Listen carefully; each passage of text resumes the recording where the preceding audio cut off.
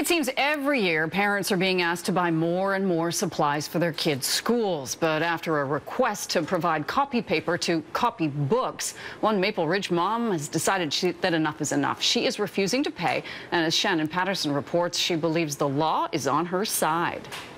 Dry erase markers, Kleenex, photocopy paper. That request to supply photocopy paper for her kid's classroom has this Maple Ridge mom fuming. I do believe that these copy papers go to copying textbooks for the children because they don't have textbooks.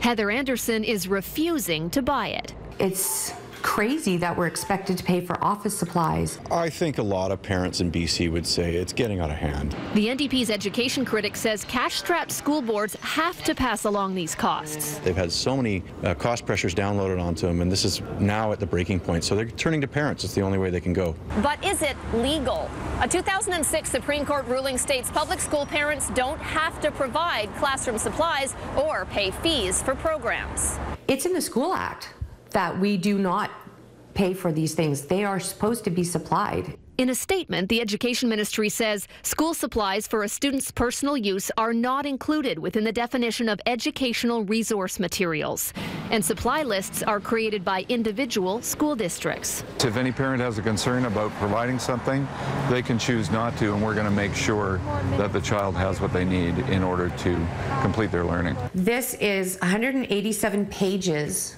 of a French textbook that the parents had to pay $15 for. Anderson says since textbooks are supposed to be supplied, copied versions should also be free, and so should the paper. Shannon Patterson, CTV News, Vancouver.